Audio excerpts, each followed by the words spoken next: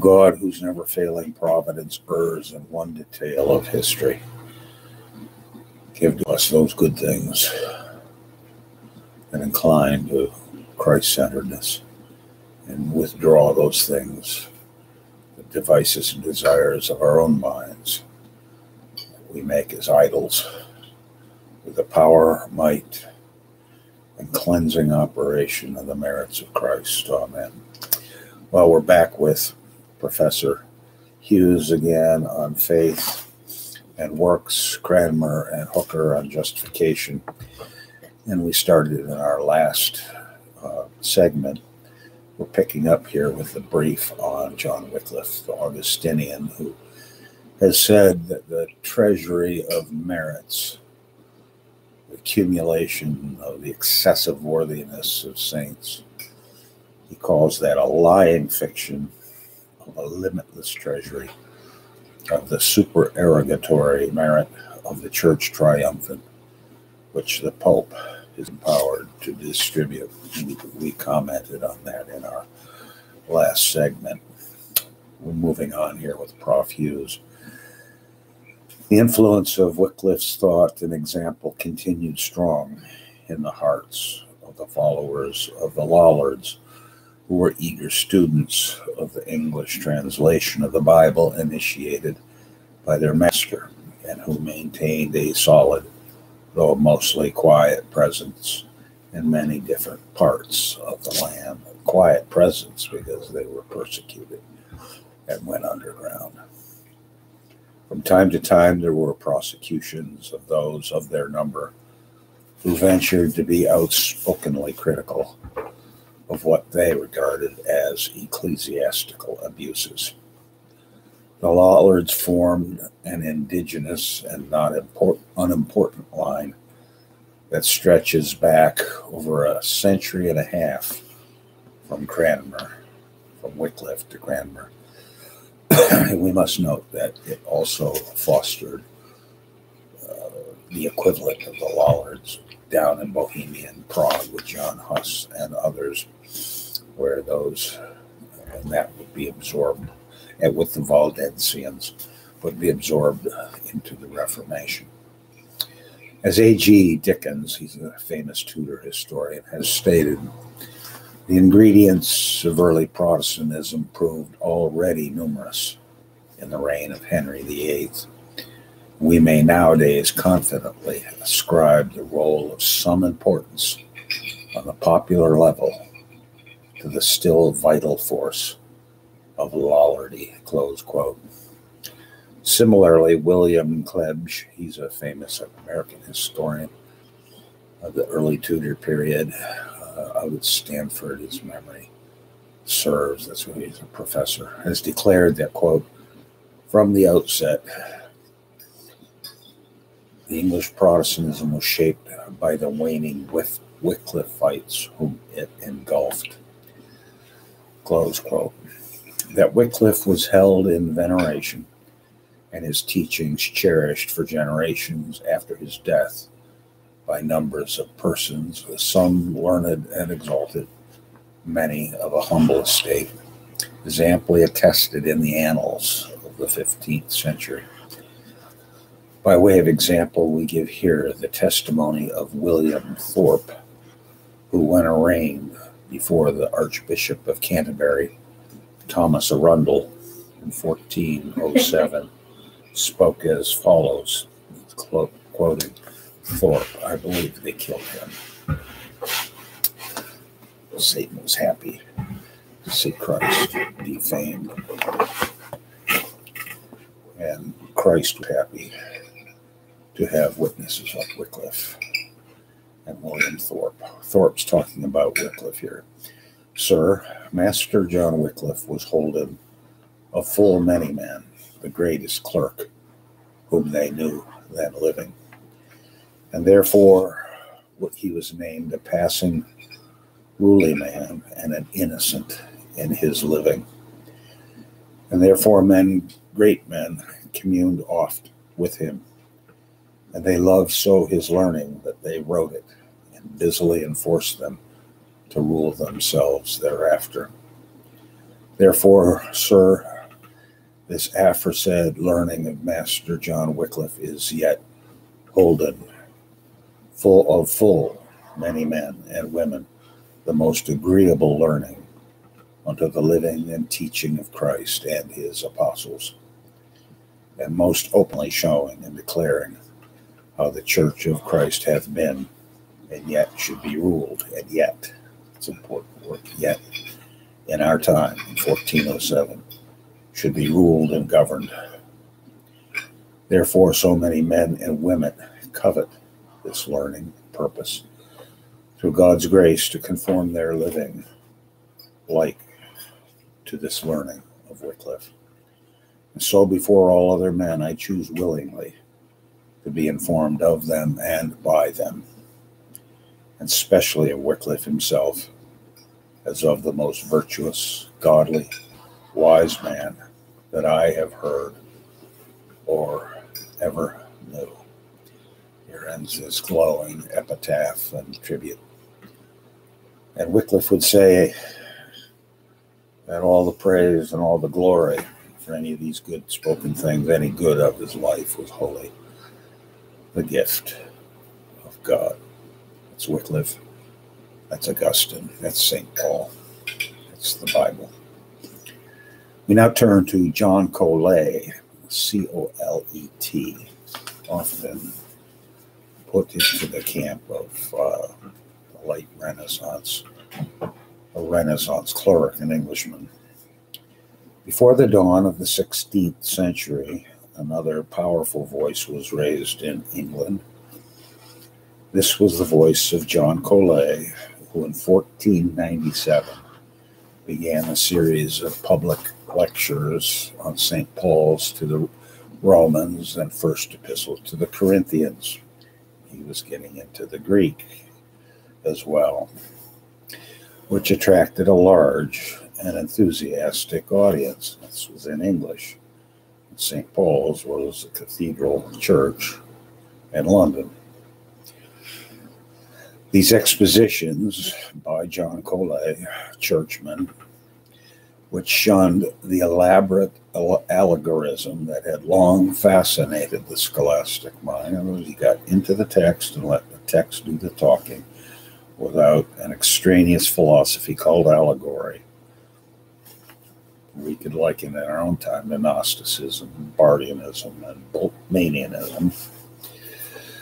These expositions, which shunned the elaborate scholasticism and explained the scriptural text in its natural, straightforward manner, have justly been described as, quote, a milestone in the history of Christian scholarship, close quote, and as marking an era in the history of religious thought in England. There's Venerable Bede, who was a Bible man. Anselm wasn't terribly far behind. Well, he was allegoristic too, is my understanding.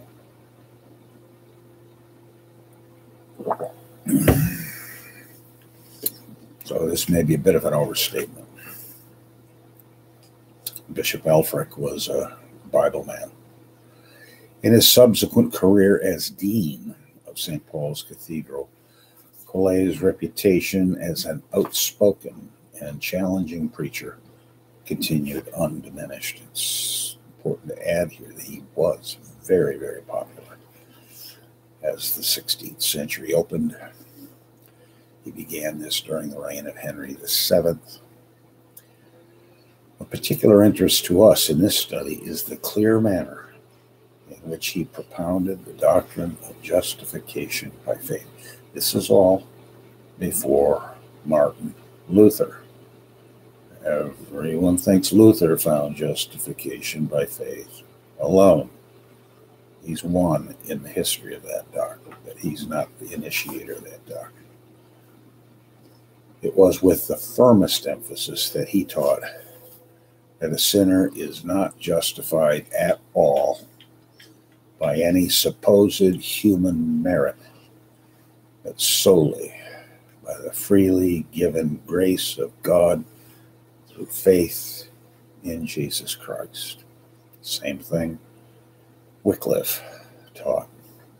God he affirmed, of his grace imparts himself to those who believe and trust him, who have also been taken and drawn away by him from unbelief, that they may trust in him, Christ, in him alone, and believe that by no other means whatever can they be justified than by divine grace. That's again, this is 1497, 20 years before Martin Luther nailed his theses to the famous door at Wittenberg. And John Colet, very important man in the history of the church, will raise the question, what did Thomas Cranmer know of John Colet? Colet knows Erasmus. What is going on here? The history of Abraham, as St. Paul shows, illustrates the truth that justification is by faith, not by works. Abraham, Colet declares, had testimony borne of his righteousness before the works and ceremonies of the law were ordained, that it might be clearly taught that justification belongs not to those who do works under the Mosaic law, but to those who imitate the faith of Abraham. So I'll block that off. Accordingly, the apostle concludes that being justified by faith and trusting in God alone, men are reconciled to God through Jesus Christ and restored to grace, that they may stand before God in themselves, remain sons of God, and look for the certain glory of the sons of God. We're going to interject here, step to the side from Colet's comment. How much, this is a question we have, how much did John Colet understand what the implications of this were for purgatory, prayers to the dead, the treasury of merits, works, salvation? We'll come back to John Colet here. For it is of the great love and grace of God towards us that we have been reconciled. Sounding reformed. Otherwise, his son would not have died for us, even when we were ungodly and at enmity with God. Indeed, going on with Colet, it is God's will that his loving kindness and mercy and benefit should be acknowledged to proceed wholly and manifestly from himself, God, that men may have no room for either pride or idle questioning. We would add monetization of merits sold from the treasury of Rome, filling the treasury of Rome from the pockets of Christians in Europe and England. Back to Colet, but may own that nothing is of themselves, but everything is from God. It sounds very much like Wycliffe. Now, Philip Hughes says, to the same effect is the apostolic teaching that, quote, all things are done for men by the promise and free election of God. Whoa. Whoa. Election and predestination in John Colet, like Wycliffe, like Augustine, like Paul. Cranmer will be almost repeating what Colet says. Back to Colet. They themselves contributing nothing towards that election, lest the counsel and purpose of God should seem to depend on the will and deeds of men. Whoa. I knew Colet was preaching in Romans 1 Corinthians. I've known that in the past. Professor Hughes is bringing this out with grand skill. That Colet was just simply sticking to the Pauline text of Romans and 1 Corinthians and letting as it were, unleashing the text, bringing forward the text before the eyes of men. And you can imagine sin-weary saints in London hearing this comfort and this joy.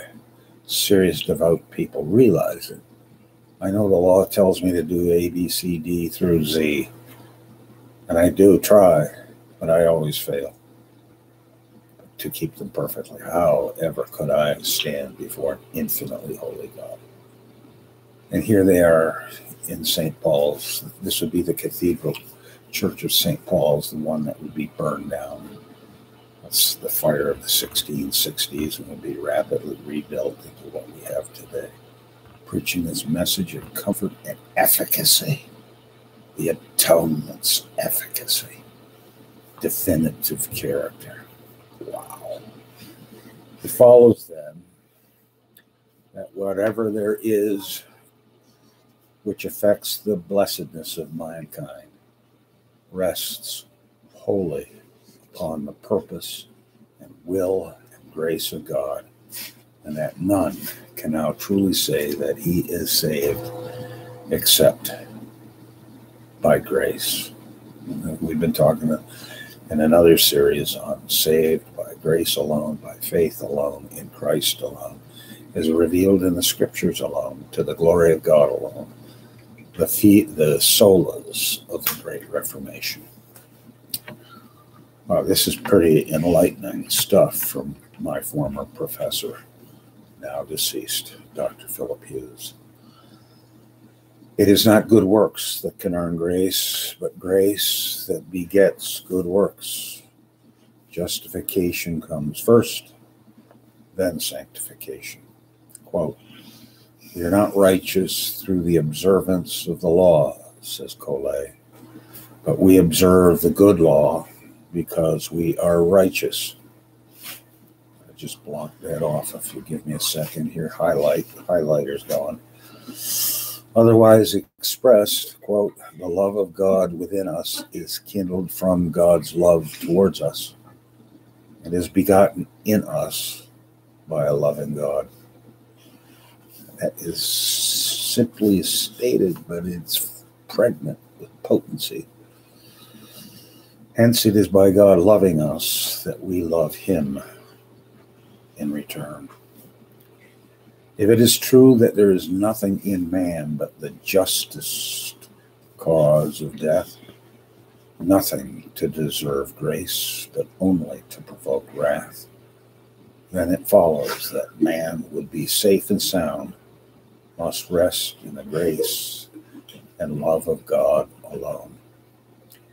There is no dismissal of good works, except only as the cause of a man's justification. The good works of a righteous living, however, should follow justification as a natural consequence. Our justification, John Colet asserts, is to the end that we should live righteously.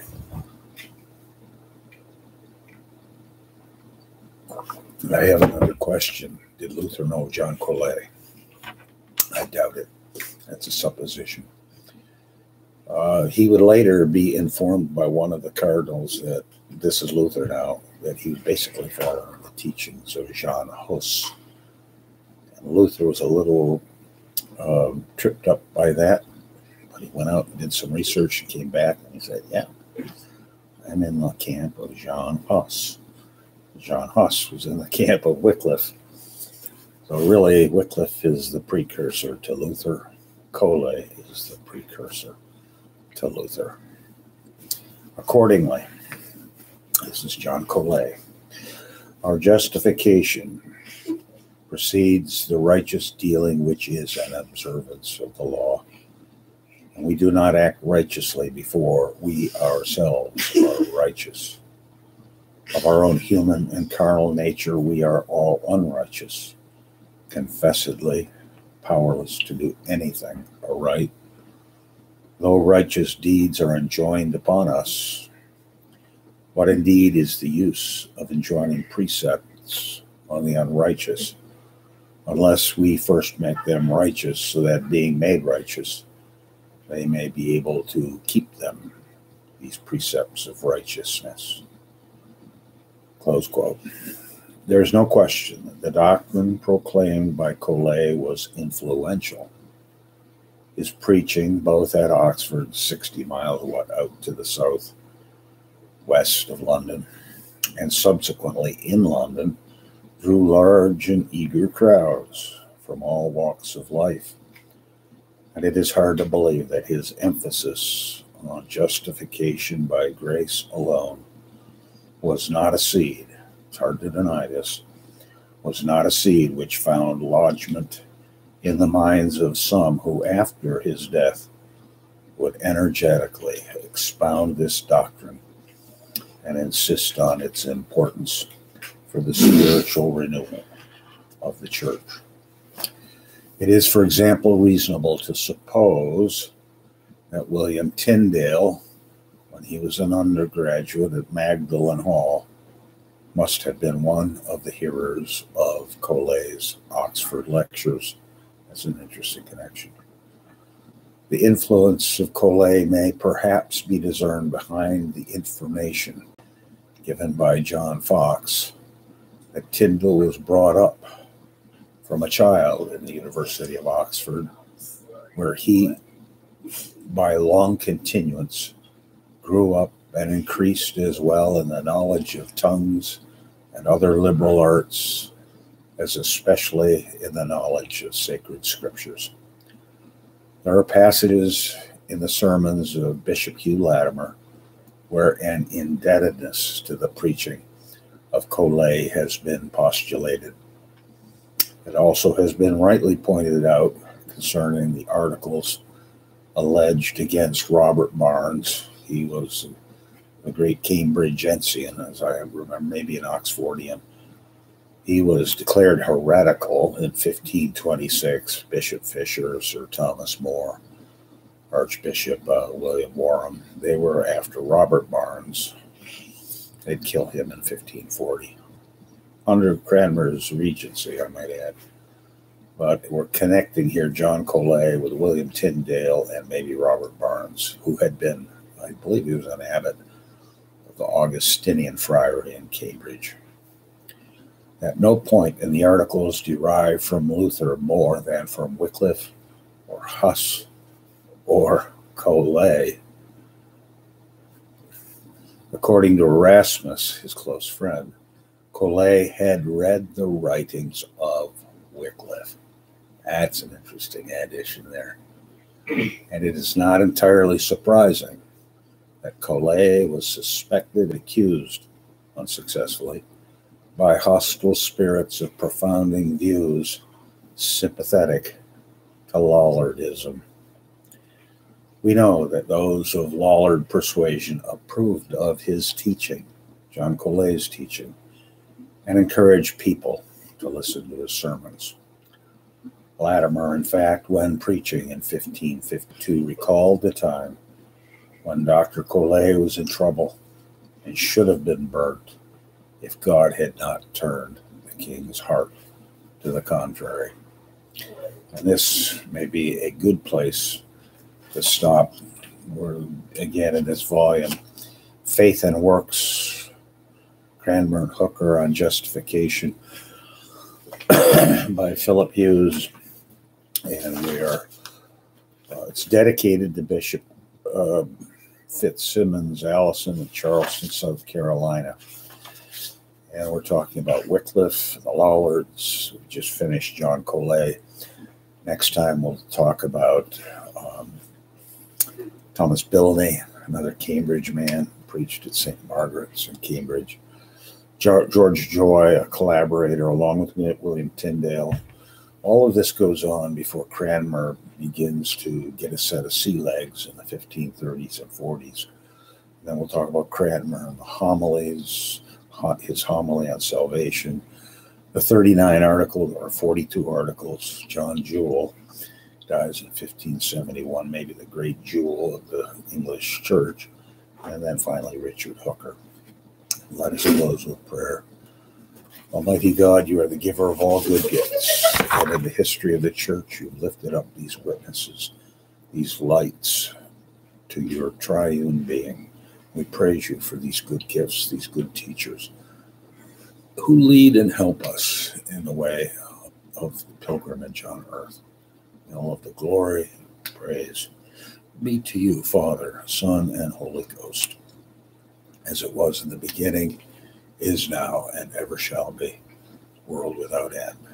Amen. Here ends this session.